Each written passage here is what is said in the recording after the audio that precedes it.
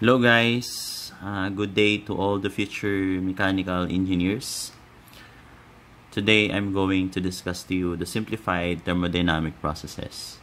So why do we have to understand the thermodynamic processes? Because as you all know, we commonly apply thermodynamic processes in the different power generation systems, such as when we're dealing with internal combustion engine, gas turbines, steam power generation, as well as the different other mechanical engineering systems such as in air conditioning systems, refrigeration systems, and so forth. So it's really important that we have a deeper understanding about the thermodynamic processes. So as I mentioned a while ago, most of us as mechanical engineering students, we commonly encounter the different kinds of thermodynamic cycles. Among these cycles are the Carnot cycle, the Otto cycle, the diesel cycle, and the dual cycle, which is commonly applied for the internal combustion engine. Then we have Ericsson cycle, the Stirling cycle, which are regeneration cycles, and we also have the Brayton cycle, which is the idealized cycle for gas turbine.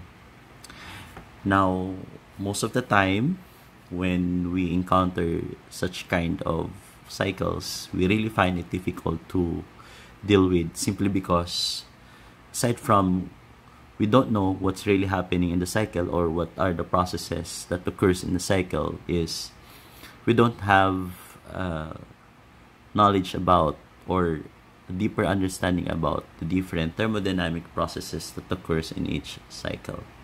So how are we going to deal with this? So the key is we have to understand thermodynamic process. So what is a thermodynamic process? From the word process, process entails change. So a thermodynamic process is simply the change in state from an initial condition to final condition. Say for example, you have water that is heated. So the water is at certain temperature, at certain initial pressure, and at certain initial volume. Now after the application of heat, okay, obviously there will be a corresponding change in temperature, corresponding change in pressure, and corresponding change in volume depending on the condition that we apply for the heating process. Say for example, the heating can be done in an isometric process, or heating can be done in an isobaric process. Now different conditions results to different effects on the substance. Another is a thermodynamic process actually governs the energy transformation or conversion. Say for example, conversion of heat into work in a gas turbine or in a steam turbine, or the transfer of heat such as heat addition or heat rejection from one system to another, such as the heat rejection in the condenser. As you all know, most of the time we consider the condenser as an isobaric process. Similarly, in a boiler, we consider a boiler to process in a constant pressure process. So there are different conditions that we have to meet in dealing with different thermodynamic processes.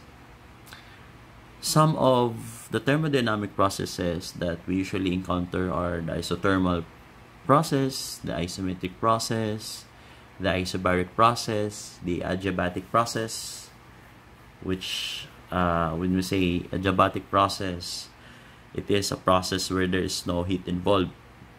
So neither heat addition nor heat rejection occurs. No. So an adiabatic process could be reversible, irreversible, or isenthalpic, or throttling process.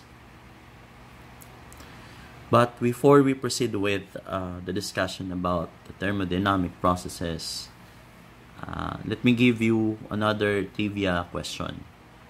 And the trivia question is, what do you call the amount of energy that is partially destroyed in every process? Maybe some of you already have an idea about the answer to this question, but those who doesn't have idea so far, don't you worry, because at the later part of the video, I will show you the answer. Now, when you say thermodynamic process, fundamentally, it can be written into the general form. We call this polytropic process, in which we can simply say that PV raised to N is equal to C. So, as we all know, P is the pressure, V is the volume, N is a certain constant, and C is, we call it proportionality constant, or a constant. Now, what is the significance of N? N actually defines the process. Say, for example, N is equals to 1 for isothermal process, N equals to infinity for isometric process, N equals to 0 for isobaric process, N equals to K for isentropic process. However, these are just some of the possible values of N. There are instances that the values of N mainly depends on the actual process that occurs in a system. Okay? So there might be instances that the value of N is equals to 2 or any other values are possible. So it is very important that when we're dealing with thermodynamic processes, we have to understand the relationship between these three properties, such as the pressure, the volume, and the temperature. Now, to understand the relationships between these three properties, okay, so mathematically, we can derive their relationships. So, from the given equation for polytropic process, PV raised to N is equals to C, we can say that P1B1 raised to N is equals to P2V2 raised to N, considering the process is from point 1 to point 2. Now, by applying ideal gas equation and the mixed gas law, okay, we have P1 B1 over T1 is equals to P2 times V2 over T2. Now, if we're going to simplify the equation and try to determine the value of P1, so our P1 is actually equal to P2 V2 times T1 over B1 times T2. And then if we're going to substitute the value of P1, okay, to the previous equation, we will come up with this equation. So this is the value of P1 times B1 raised to N is equals to P2 times B2 raised to N. As we can see, both sides of the equations has P2. So mathematically, we can cancel out both of the P2 and come up with this simplified equation. So you have B1 raised to N divided by B1 is this one. And then since we have T2 here, we can transpose it to the other side. So T2 all over T1 times V2 raised to N all over V2. Applying the rules of exponent, we can simply say that V1 raised to N minus 1 is equals to T2 over T1 times V2 raised to N minus 1. And then we can simplify it into this form. So you have V1 over V2 raised to N minus 1 is equals to T2 all over T1. So this shows the relationship between the temperature and the volume. Take note that the temperature in this case should be absolute. Now, to determine the relationship between the temperature and the pressure, using this derived equation and using the ideal gas equation, we can solve for B1 all over B2. And that is equals to P2 times V2. Okay, that is equals to P2 times T1 all over P1 times T2.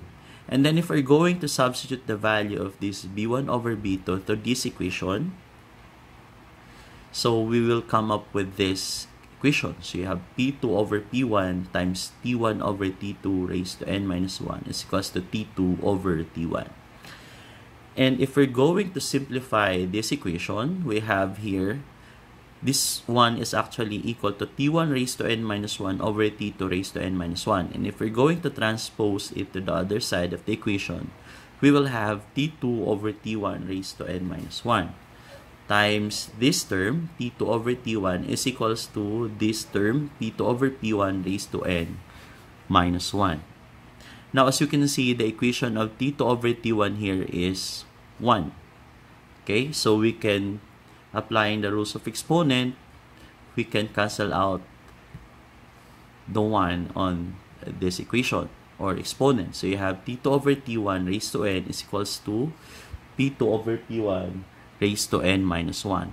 Now, in order to remove the exponent of T2 over T1 here, we can raise both terms, both sides of the equations into 1 over n.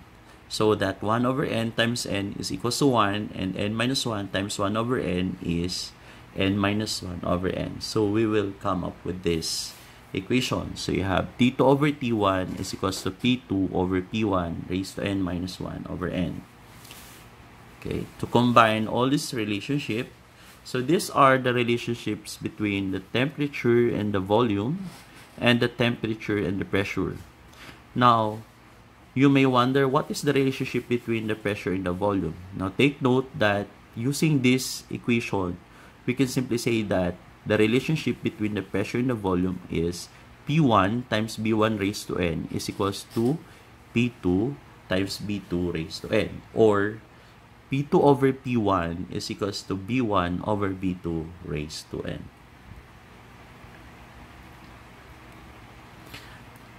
Now, in dealing with the different thermodynamic processes, some of important things that you have to understand or we're going to use are the following. So, the concept of the non-flow work. So, as we all know, the non-flow work is equals to the integral of PdV.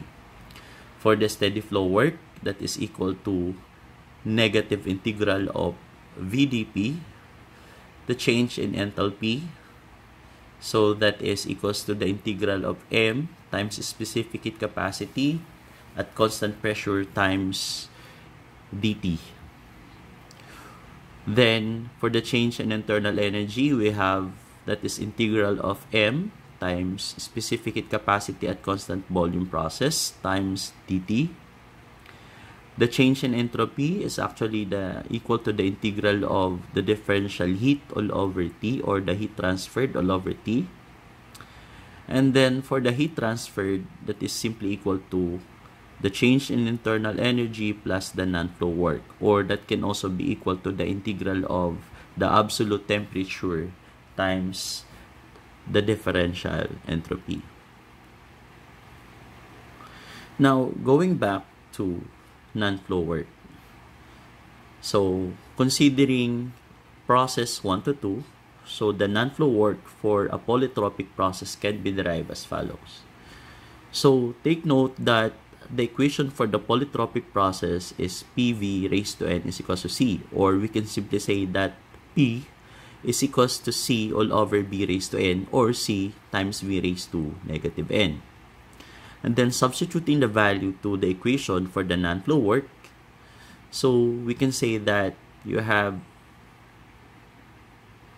integral of C times V raised to negative n dV, and considering the limit from initial condition 1 to final condition 2, and in integration, we can easily bring out the constant on the integrand. So you have the integral of V raised to negative n dV, limit is 1 to 2. And by applying the rules of integration, so you have non-flow work is simply equal to C times V raised to negative n plus 1. Limit is from 1 to 2 all over negative n plus 1. and then distributing the value of c and using the limits. So you have the limit of the process. So you have c times v2 raised to negative n plus 1, which is the upper limit, minus the lower limit, which is c times v1 raised to negative n plus 1 all over negative n plus 1. And substituting the value of c, take note that c is equals to pv raised to n. So since we have v2 raised to negative n plus 1, we can say that c is equals to p2 times v2 raised to n. And the other term, we have v1 raised to negative n plus 1, and substitute the value of c, which is also equal to p1, this one, p1 times b1 raised to n, okay, and multiplied by this value taken from here, that is v1 raised to negative n plus 1 all over negative n plus 1. Now, as you can see, by the rules of exponent, we can combine the exponent of this term and this term. So you have n minus n is cancelled out. So the exponent of v2 here will become 1. Similarly, for b1, you have n minus n. So they will cancel out, and you already have here the exponent of b1 is equals to 1. So we can come up with this equation. So the non-flow work for a polytropic process is equals to P2 V2 minus P1 B1 over 1 minus N. Now, as we all know, by ideal gas equation, PV is also equal to MRT. So it means that P2B2 is equals to MRT2 and P1B1 is equals to MRT1 all over 1 minus N. And then factoring out M and R, so you have MR times T2 minus T1 over 1 minus N. So those are the two equations, the two possible equations for solving non-flow work for any polytropic process, aside from an N which is equals to 1. So it means that this formula cannot be used for an isothermal process, because when we have n is equals to 1, so it means that our denominator for these equations is 0, and we can't have that kind of value. So the limitation, again, the limitation of this formula for the non-flow work is n should not be equal to 1. For the steady flow work, so as we all know, the steady flow work is equal to the negative integral of PdP in considering the process as 1 to 2. Okay? And then, going back to the equation for the polytropic, you have process, you have P raised to n is equals to C. Or we can simply say that V is equals to C all over P raised to 1 over N. Or, this can all be simplified into C raised to 1 over N times P raised to negative 1 all over N. And then, applying the rules of integration. So you have this one is the value of V, and factoring out the constant, negative C raised to 1 over N, times the integral of P raised to negative 1 over N dP. Applying the rules of integration, so we will come up with steady flow work is equals to negative C times V raised to negative 1 over N plus 1 all over negative 1 all over N plus 1.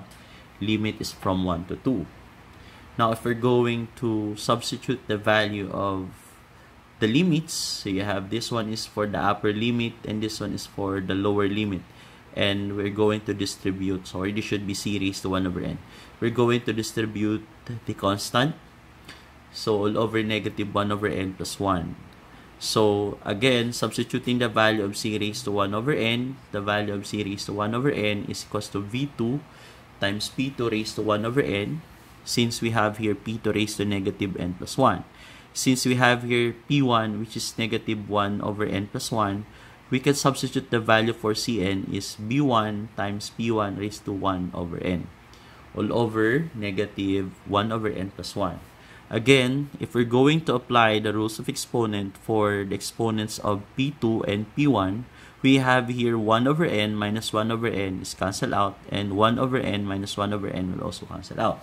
So it means that we will only have P2, negative P2 V2 minus P1 B1 And negative 1 over n plus 1 can be simplified into this form, n minus 1 over n.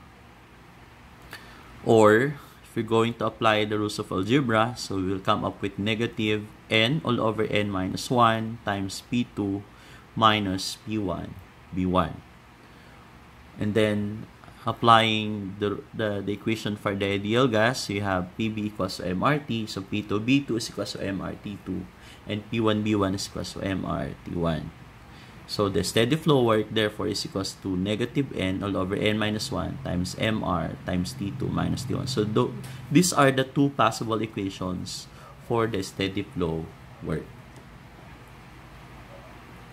Again, this equation can only be used when n is not equal to 1.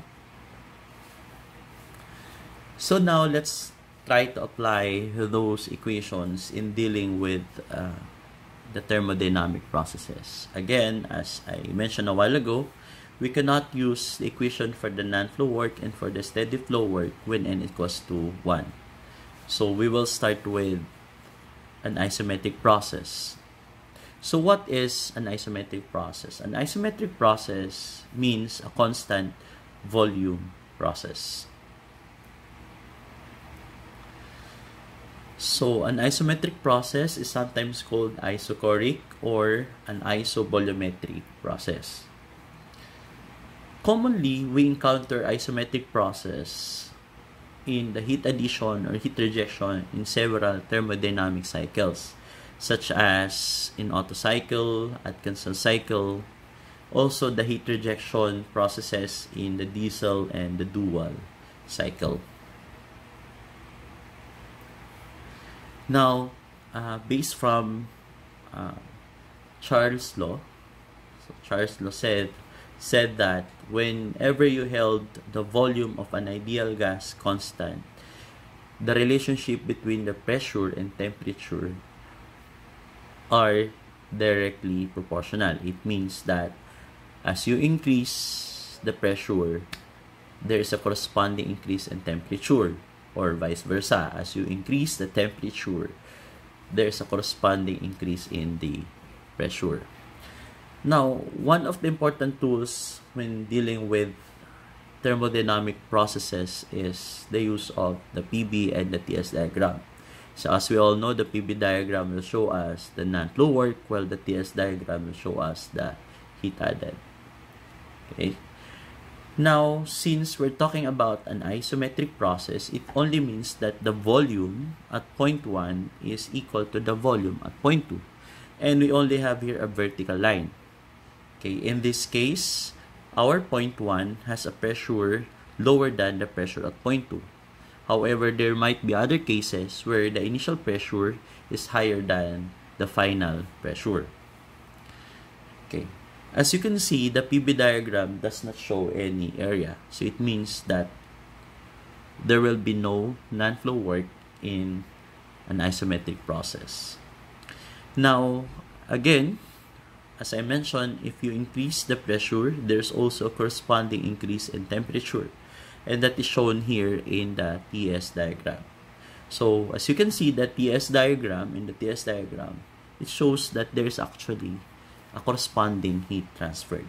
And that is what we're going to determine in an isometric process.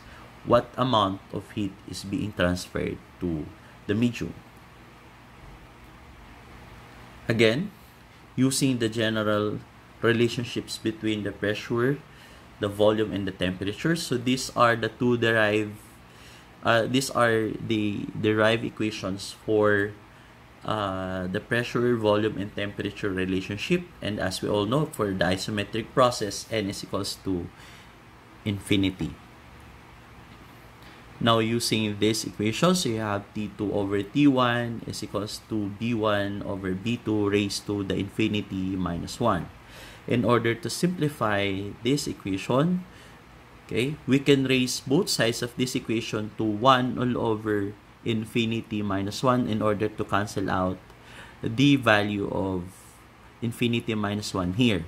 So we can simply say that V1 all over V2 is equals to T2 all over T1 raised to 1 all over infinity minus 1.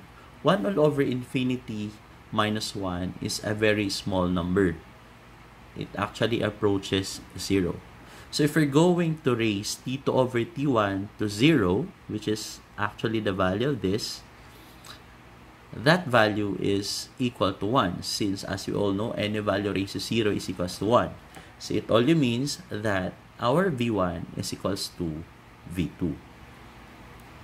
Now for the temperature and pressure relationship, we have T2 over T1 is equals to P2 over P1 raised to n minus 1 over n, which is actually taken from here. Now in then substituting the value, you have T2 over T1 is equals to infinity minus 1 all over infinity.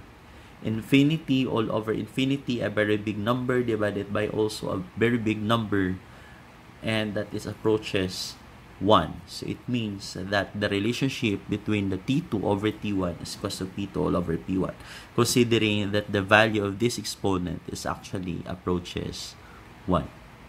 So these are the relationships between the volume, the temperature, and the pressure.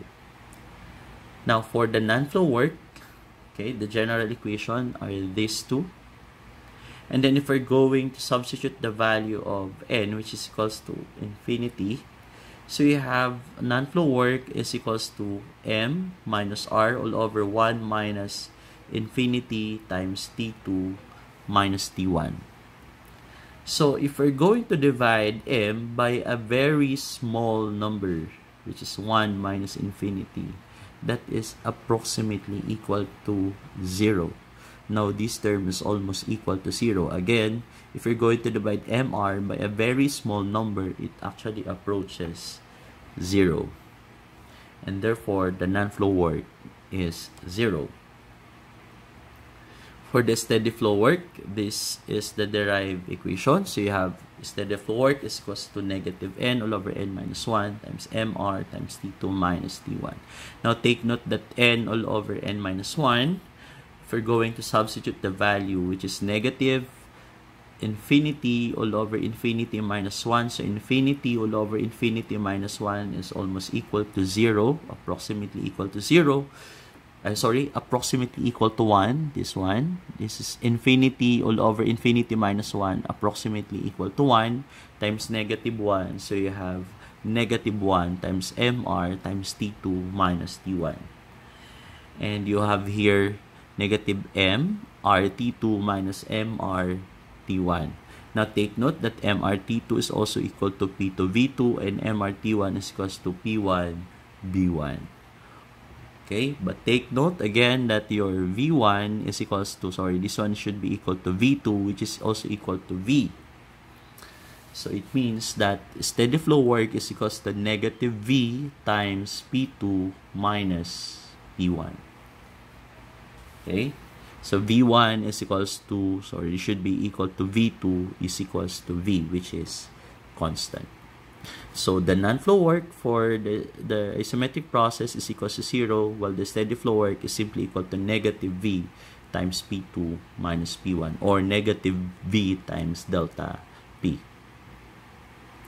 For the change in internal energy, since there is actually a corresponding change in temperature, so that is just simply equal to mCV T2 minus T1. Take note, if we're talking about internal energy, enthalpy, the rule is it is a function of the change in temperature. So if in a process there is a corresponding change in temperature, just simply apply the basic equation for enthalpy and internal energy.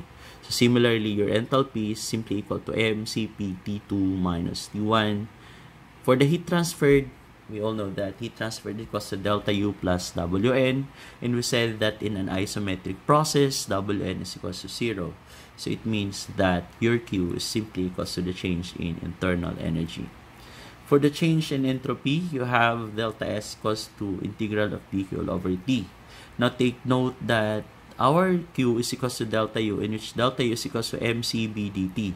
So dividing it by the absolute temperature T, so we'll come up with this equation. So you have delta S is equals to mCV times the integral of dt over T with respect from point 1 to 2.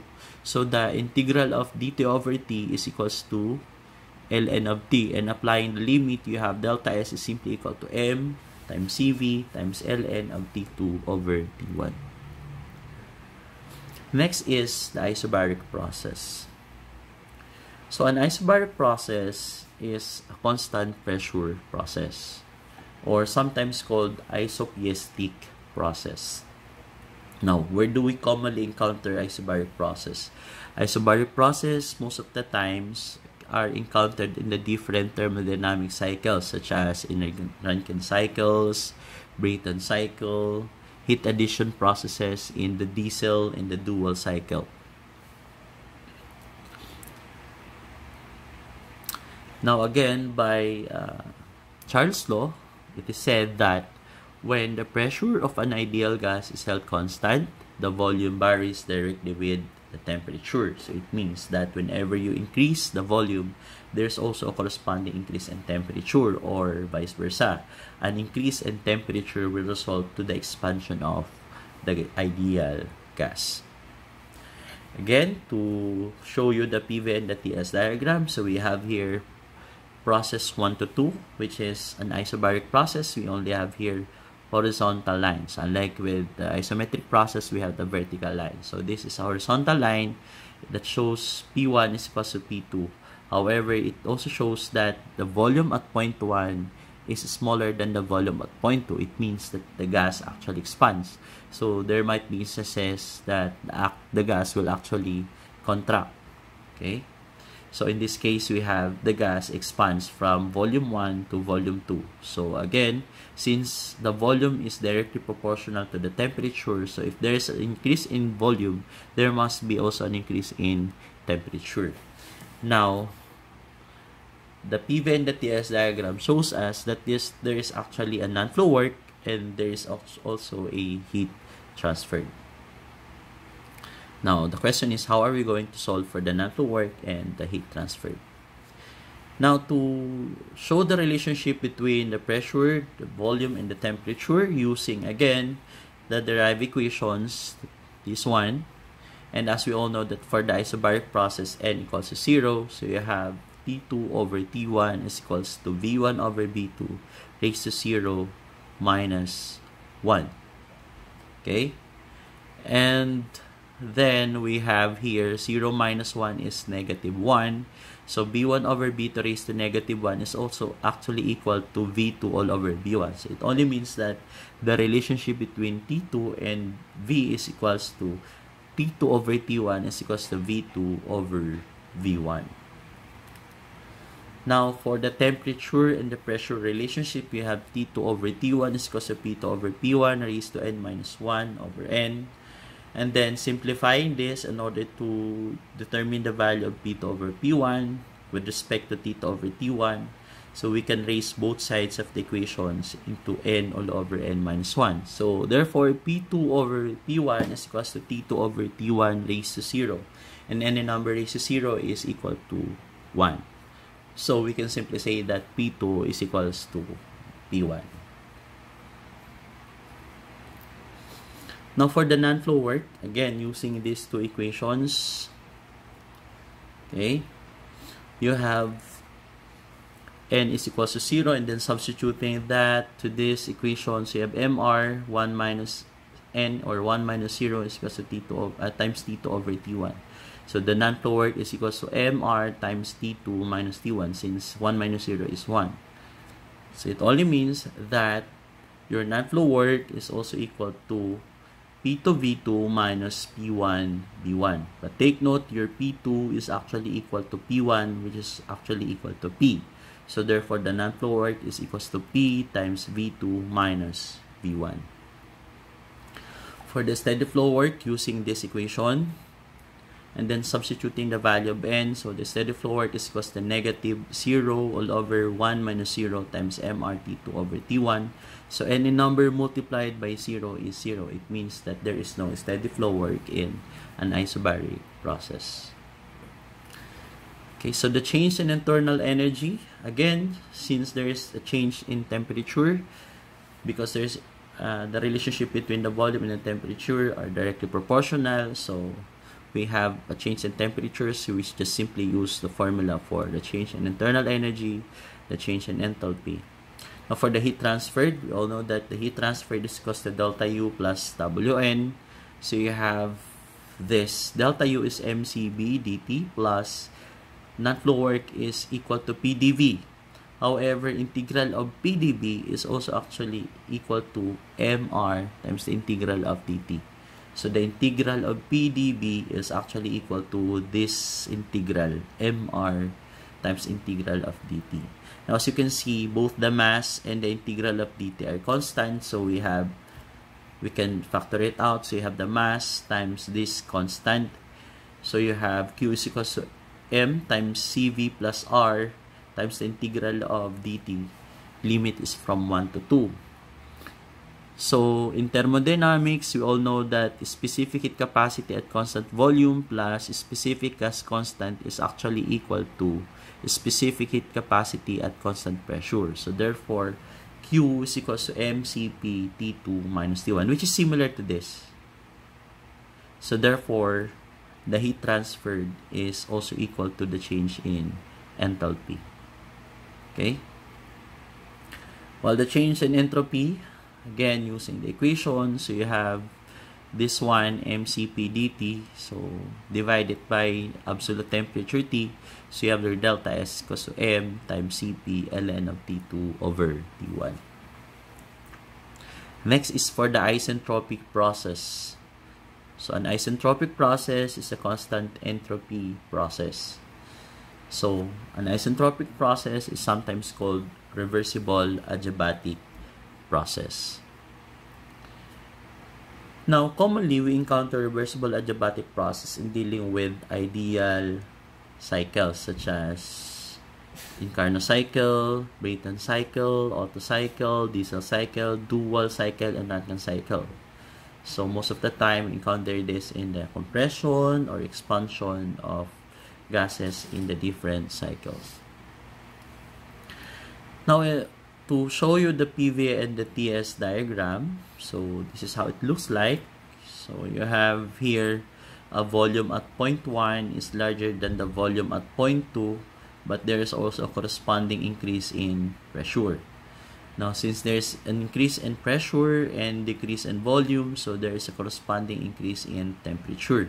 So the TS diagram will only show us a vertical line since your S1 is equals to S2. So it is clear here that there should be no heat added, and that is the definition of an adiabatic process or heat transferred. In an adiabatic process, take note that there is no heat involved, neither heat loss or heat gain. Okay, so we only have here work. So to show you the general relationship between the pressure, the volume, and the temperature, again using these equations that we have derived a while ago. So you have N is equals to K, so therefore, so just replace N by K. And for the non-flow work and for the steady flow work, take note that these are the two formulas for the non-flow work, and then substituting the value of K. So you have non-flow work is equals to mR over K minus 1 times T1 minus T2. Now take note that R all over K minus 1 is actually CV. So therefore, the non-flow work is simply equal to M CV T1 minus T2. Now, since mCv T1 minus T2 is actually the negative of the change in internal energy, while the steady flow work using this equation and then substituting the value, so you will come up with this negative K all over K minus 1 times R M times R times T2 minus T1. Now, take note that R times K all over K minus 1 is Cp. So, therefore, the steady flow work is simply equal to negative M Cp T2 minus T1, or simply equal to negative delta H. So for the change in internal energy, again, the TS diagram shows us that there is actually change in internal energy. So therefore, you have mCb T2 minus T1, and that is also equal to negative non-flow work, while delta H is mCp T2 minus T1, which is actually equal to negative steady flow work. Now, for the heat transferred, you have Q is equals to delta U plus Wn. But again, your delta U is equals to negative Wn, and then, therefore, when you substitute it to the equation, you have negative Wn plus Wn, your Q is equals to 0. And it is shown in the TS diagram that in an isentropic process, Q is equals to 0. For the change in entropy, we have delta S equals to the integral of dq all over T. Now, as we all know, your Q is equals to 0, so therefore the delta S is equals to 0 because that is isentropic process. Okay, so that's all about the three processes. You may wonder why did I not included the isothermal process, simply because, as we all know, the equation for the non-flow work and for the steady flow work should not be equal to 1. So later on, I will discuss a separate discussion of the isothermal process. But for the meantime, let us try to solve an example or a sample problem. So in this problem, I did not use any of the processes that I have discussed, the isometric, isobaric, or the isentropic. Instead, I choose a process in which n is equals to 2. So just to show you that we can use those formulas as long as n is not equal to 1. So I have here 2 kilograms of air with initial temperature and pressure of 27 degrees Celsius and 101 kilopascal undergo a process described by PV raised to 2 is equals to C. So, and then determine the following if the final temperature is 270 degrees Celsius. So first, you have pressure and the volume at 0.2, then non-flow work, the steady flow work, the change in internal energy, the change in enthalpy, the heat transferred, and the change in entropy. So you have the following given. So the mass is 2 kilograms, the initial temperature is 27 plus 273. Take note that the temperature must always be absolute, that is 300 Kelvin. And then you have initial pressure of 101 kilopascal and a final temperature of 270. Converting it to absolute unit, you have 543 Kelvin. And then it is clear that n is equals to 2. So since the gas that is mentioned is air, so as we all know, the specific gas constant of air is 0.287. The specific capacity at constant pressure is 1.0062 kilojoules per kilogram Kelvin. Then K is equals to 1.4. So CV is simply equal to 0.7187 kilojoules per kilogram Kelvin. Now, for the solution, we're going to use these relationships. This is actually the relationship that we have derived a while ago. So, for the pressure, we're given the final and initial temperature as well as the final pressure. And just simply substituting the values for each terms. So, we can come up with P2 is equals to 330.89. While for the initial volume, we can use the ideal gas equation MRT. So you have initial volume is MRT1 over P1. And then substituting the values, we will come up with B1 is equals to 1.705 cubic meter. So using the relationship between the temperature and the volume, okay, so the one that we derived a while ago, so we can say that V2 is simply equal to 0.942 cubic meter. Now for B, for the non-flow work, again using the equation that we derived for the non-flow work, you have Wn is equal to Mr over 1 minus N times T2 minus T1. So substituting the value, we have the non-flow work is negative 139.48 kilojoules. What does it mean by negative work? Negative work means work is done to the system. Why? As you can see, there is actually a decrease in volumes. It means that there is actually an external work applied to compress the gas from its initial volume to the final volume. For the steady flow work, so using the formula that we derived, and then substituting the value, we have the steady flow work is negative 278.96 kilojoules. Now, for the change in internal energy, since there is a change in temperature, so we can expect that the formula for delta U is simply mCv times T2 minus T1, and then substituting the value, it will give us 349.29 kilojoules. And for the change in enthalpy, substituting all the values from the given formula, so you have 489.01 kilojoules.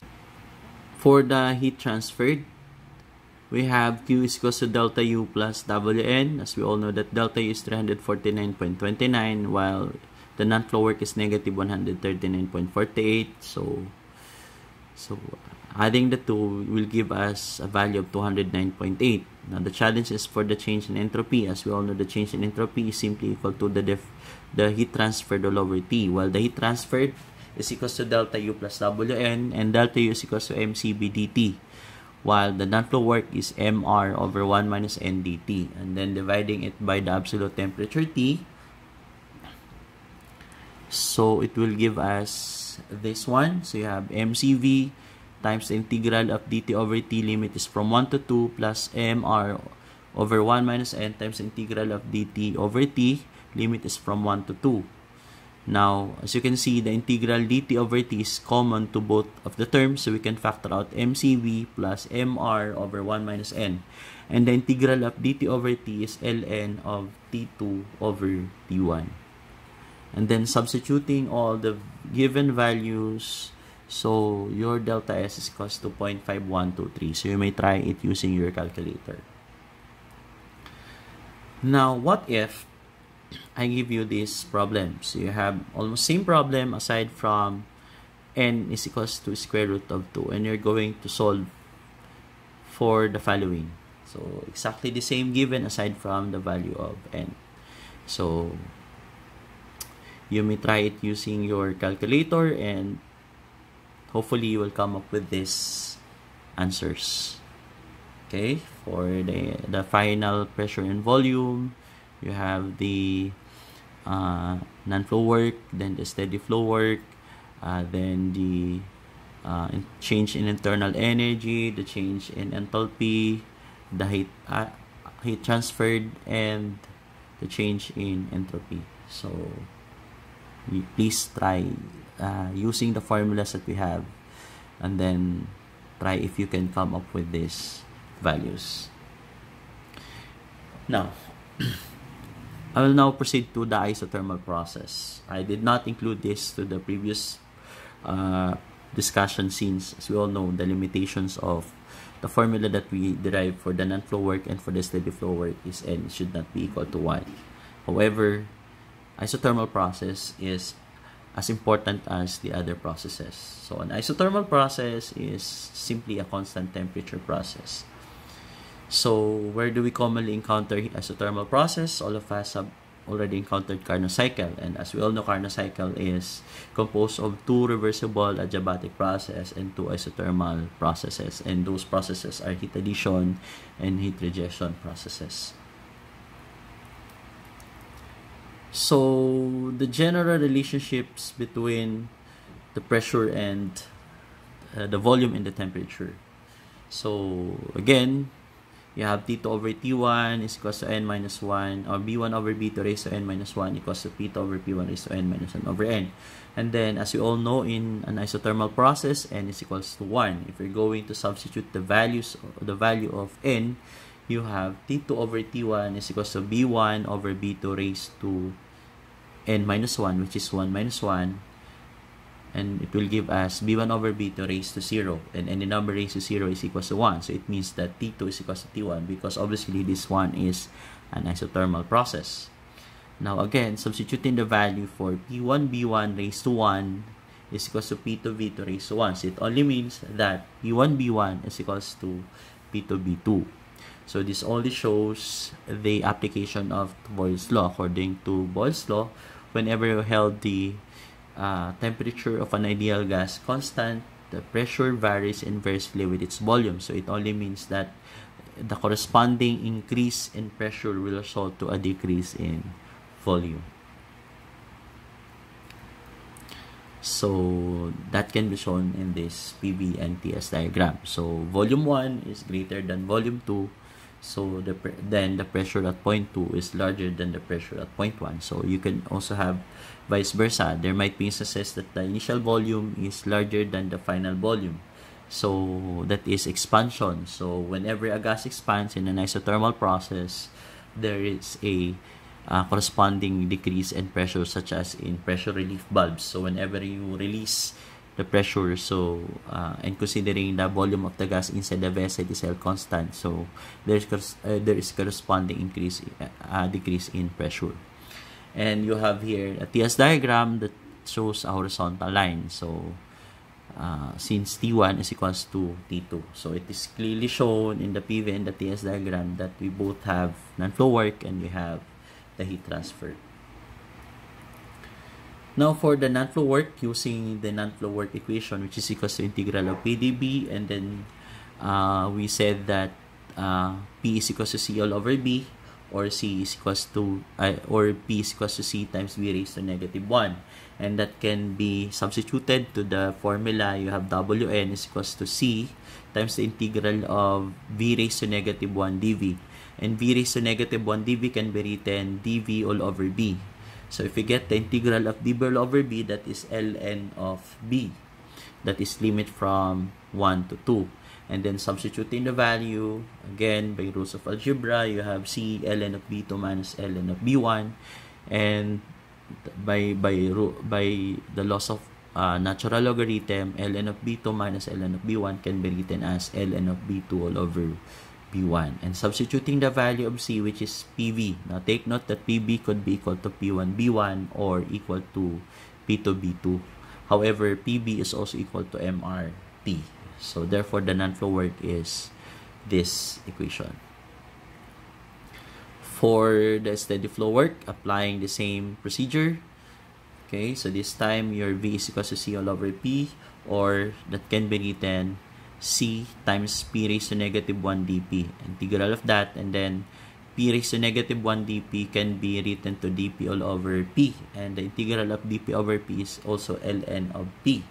So by same concept, you have negative C ln of P2 over P1. Now since you have your negative, in order to convert this into positive, we just have to get the reciprocal of the term inside the natural logarithm. So it becomes C is equals ln of P1 all over P2. So therefore, you will come up with this equation. PB ln of P1 over P2, MRT ln of P1 over P2. Now take note that the relationship between the pressure and the volume are inversely proportional. So we can simply say that P1 over P2 is also equal to V2 over B1. So when you substitute the value of B2 over B1 from P1 over P2, it will show us that the steady flow work is simply equal to the non-flow work. Now take note that this is only true for the isothermal process. For the change in internal energy, since the internal energy and the change in internal energy is a function of change in temperature, and there is no corresponding change in temperature, so the change in internal energy is 0, and similar to the change in enthalpy. So they are both a function of change in temperature, so there is no change in enthalpy. Now for the heat transferred, okay, that is sum of the internal energy, the change in internal energy plus the non-flow work. But since we don't have change in internal energy, so heat transferred is just simply equal to Wn. And for the change in entropy, so you have here integral of dq over t. Now take note that q is equal to PV ln of B2 over B1 divided by the absolute value of t. So you have PV over t is actually equal to MR. So therefore, the change in entropy is simply equal to MR ln of P1 over P2, or MR ln of B2 over B1. So that's about thermodynamic processes. Okay, hopefully you learned something. Hopefully I was able to simplify the problems in dealing with the different thermodynamic processes. So next time when you encounter a different thermodynamic process aside from the processes that I have discussed here, you just have to use the formula or the simplified formula for the non-flow work and the steady flow work, and the simplified formula for the relationship between the pressure, volume, and the temperature. Now, one more thing that we have to understand in dealing with the different thermodynamic processes is commonly, these thermodynamic processes that I have discussed is used for ideal gases. Now, the challenge is we also have to understand the different properties of the different ideal gases that we commonly use, especially in the field of mechanical engineering.